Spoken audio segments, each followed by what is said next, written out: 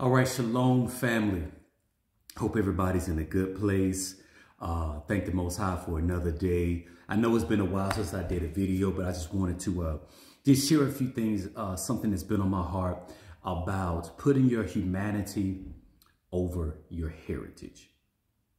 Humanity over heritage. Oftentimes, you'll see so many people, it's the opposite way in the Israelite tradition where they put their heritage over their humanity. So that's what we're going to talk about today, family. So I am Haji Golightly.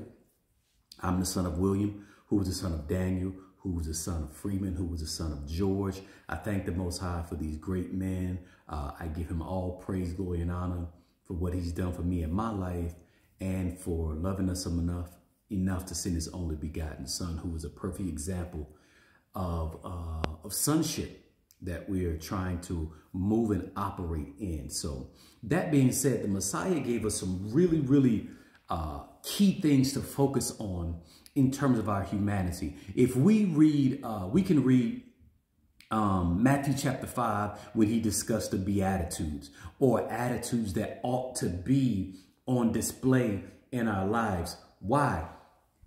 Because we are arguably, to some, not to me, but we are the chosen people. So if we are the chosen people, we have to have a higher level of humanity, a higher level of character that reflects the very nature and the essence of the Most High. Because, we love to quote, Amos 3:2, out of all the families of the earth, only you have I known.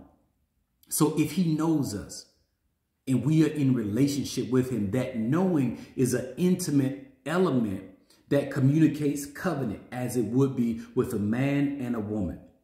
So being in covenant, has that benefited you, and will it benefit the other nations of the earth? Because, what is that? Exodus 19 tells us that the intentionality of the Most High was for Israel to be a kingdom of priests, a holy nation before him. And it wasn't just meant for us to be priests to one another. It wasn't for me to just talk to you and try to tell you the oracles of the Most High and how to live your life. No, the intentionality of the Most High was for us to influence the whole world, which we have done directly or indirectly. They're able to look at this book, which is, as one of my elders puts it, like a message in a bottle of the examples, the successes, and the failures of our ancestors. And they can use those things as didactics, as teaching tools, teaching instruments to learn about the character and nature of the God of the Hebrews, the only true and living God, the most powerful being that ever was or ever will be, the creator, the sovereign, the ruler of heaven and earth. We're talking about the God, the power of the Hebrews. There's other deities, but not for us. He is the power of all powers. And if that's the case, if you have made Yah, Yod He Wav He, if you have made Yah the Most High in your life, are you displaying the humanity, the character, the nature, the compassion that he would have you to display? Are you doing that? Because when he gave us Exodus 20 tells us about how, the commandments of, we go through the commandments. The first 4 commandments are the way that Yah wants us to relate to him. The other 6 deals with the humanity. It deals with how you relate to one another. First off, how you going to relate to your father and your mother. We're going to start there. That's the basis, the foundational instruments, the building blocks of a strong nation, of a strong tribe.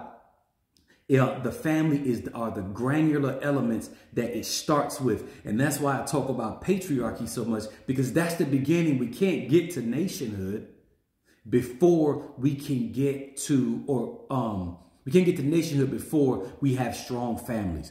But the rest of the commandments deal with our humanity. how we relate to one another.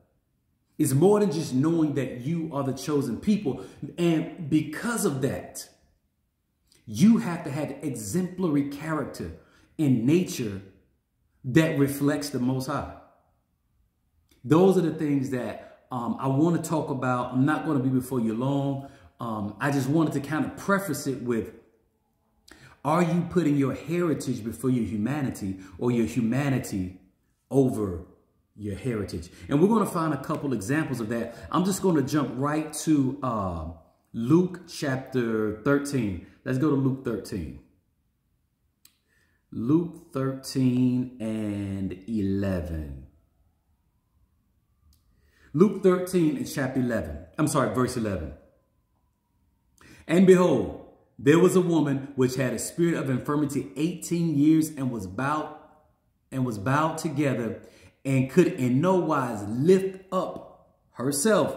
And when Yahushua saw her, he called her to him and said unto her, Woman, thou art loose from thine infirmity. And he laid his hands on her, and immediately she was made straight and glorified Elohim. And the ruler of the synagogue answered with indignation, because that Yahushua had healed on the Sabbath day, and said unto the people, There are 6 days in which men ought to work. In them, therefore, come and be healed, and not on the Sabbath day. Listen to this religiosity. Listen to those that are... Now, did he have Torah to say that, okay, these are the rules for the Sabbath?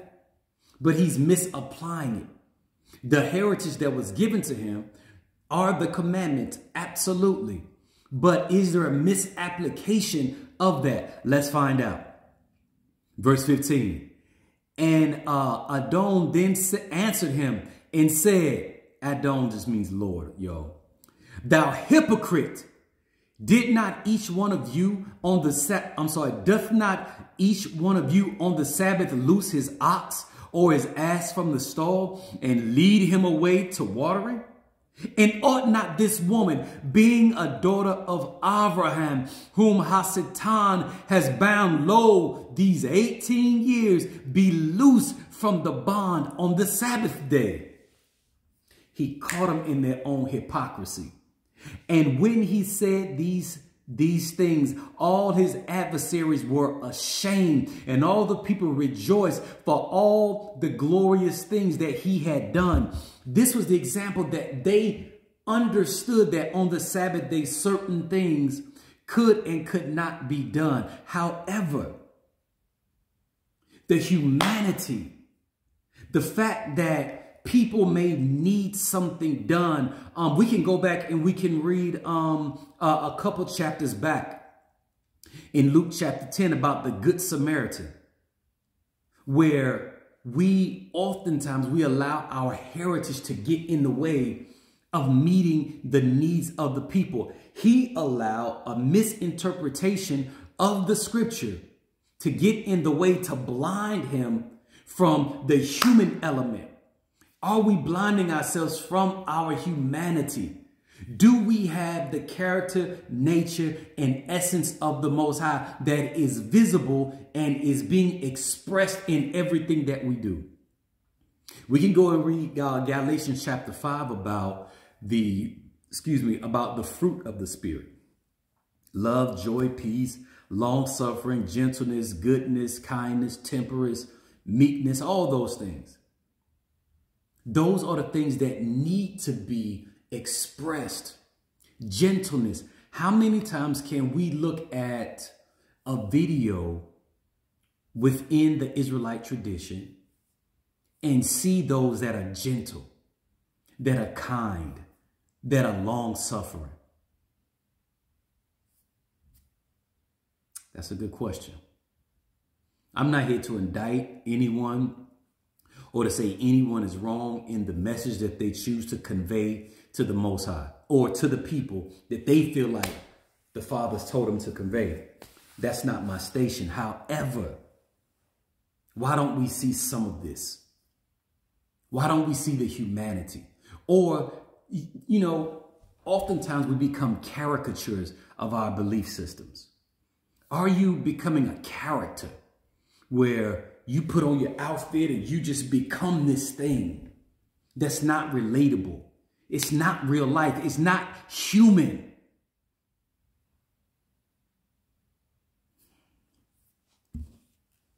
We see that the Messiah understood this. He saw the humanity of this woman and had to step forth to use his gifts to benefit, not to harm, not to insult, not to demean, not to destroy.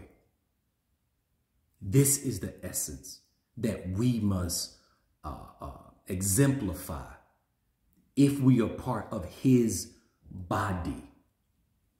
One more scripture, y'all, because you know in the mouth of 2 or 3 witnesses we got established. I want to pull one more example and I'll be done. I don't feel the need to be before you long. I know that you're busy. We're all busy. I want to read another example. We just read about a daughter of Zion who was bound for 18 years and the humanity of Hamashiach caused him to insert himself. Let's see if we can find a second witness of that.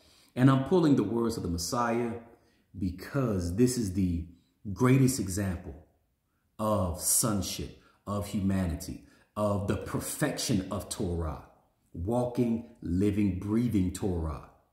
So we pull these examples. Matthew chapter 15 and verse 22.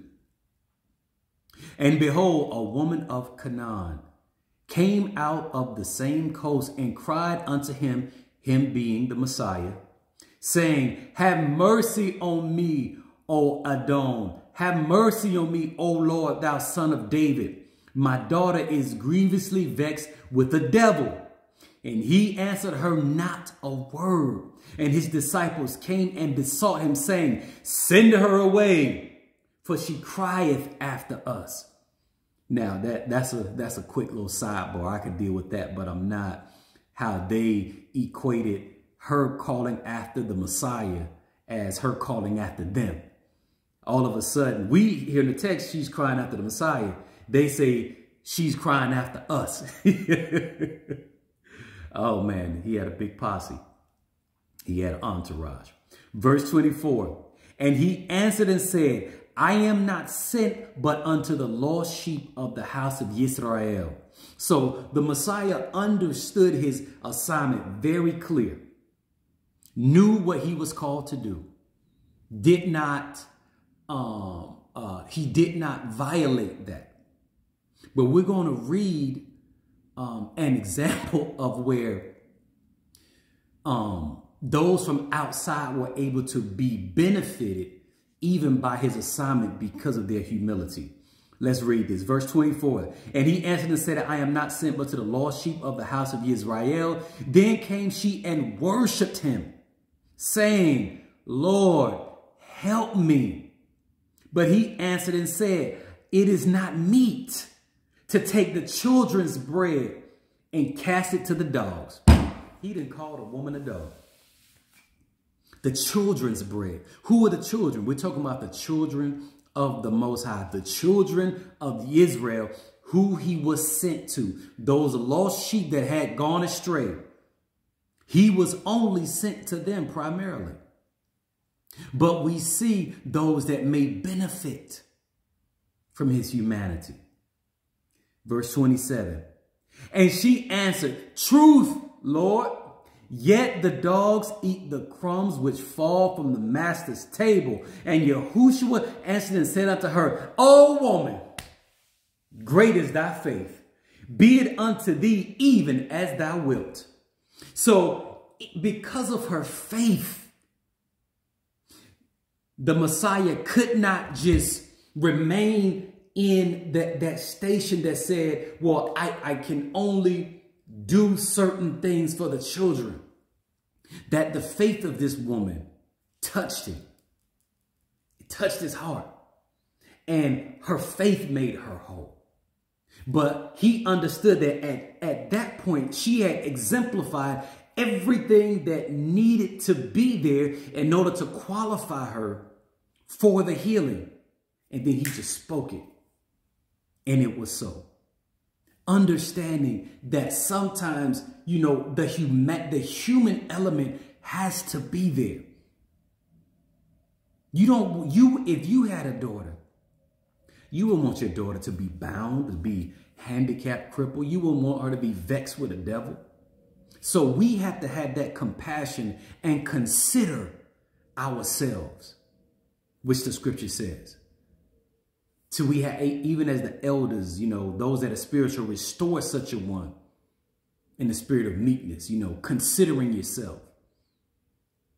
Consider your humanity when somebody needs you and is difficult. And it may be someone of the other nation.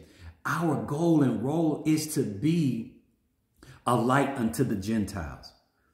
How are they going to be a light and how can they receive the light if you keep pushing them away? Get away from me, heathen.